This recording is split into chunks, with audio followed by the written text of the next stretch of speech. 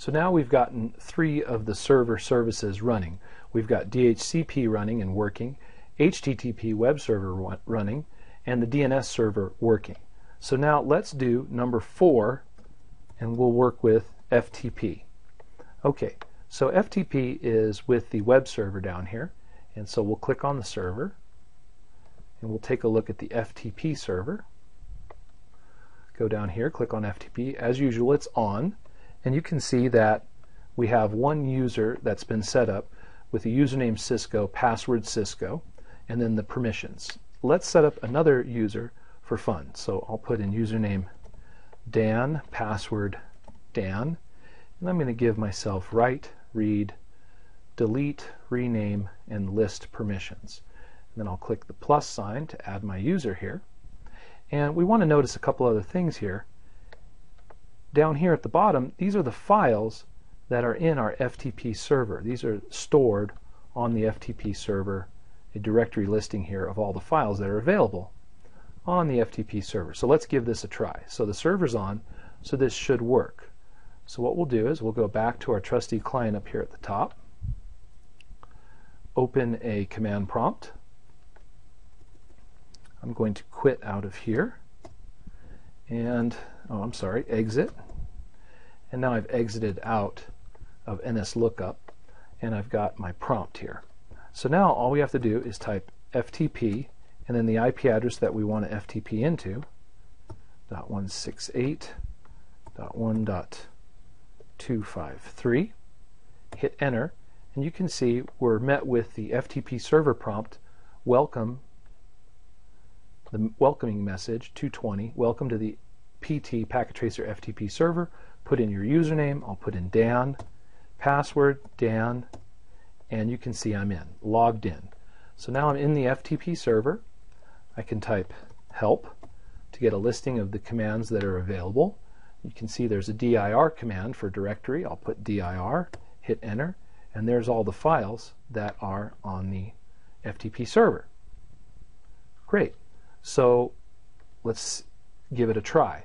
So let's see if we can download one of these files from the FTP server to our computer, our virtual computer here at PC1. So what I'll do is I'm going to put in help again, and you can see that we have these other commands, and here's the get command. So that's what we're going to use. So I'm going to type get and then a space, and let's say I want to get this file right here.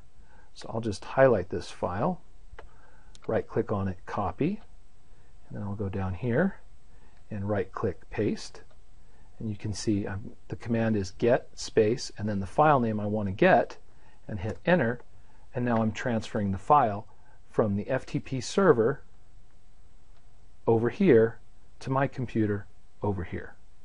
Alright, and you can see activities happening on the link. You can see these have gone green, right, and the file transfer is in progress.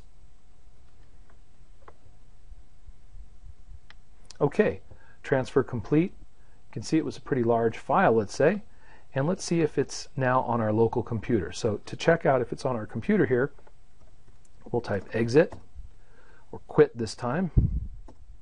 Alright, now we're quit out of the FTP program, and now since this is the PC, we can just put dir, and you can see here we have a little virtual C drive that we can look into, and on our C drive you can see there it is right here, PT1000. So there's the file that we just downloaded from the FTP server.